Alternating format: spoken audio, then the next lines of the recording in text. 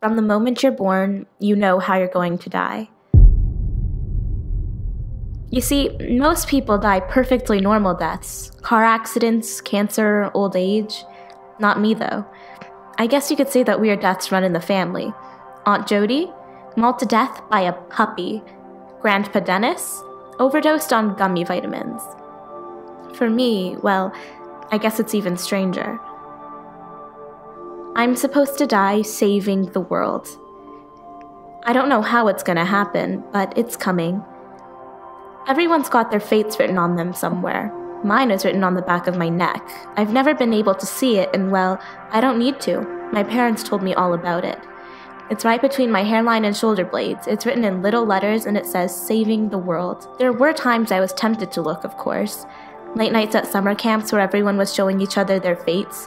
Sleepovers where people were discussing their fears. What kind of cancer they'll get. What kind of food will kill them. How old age is. But I trust my parents. They hid me, made sure nobody knew about my destiny. They didn't want me to be taken away.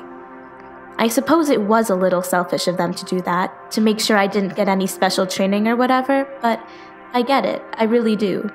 They wanted me to be normal, to understand the lives I would protect, the people I'm going to save, people like them. I still don't know how or when I'm going to save the world, but it's going to happen.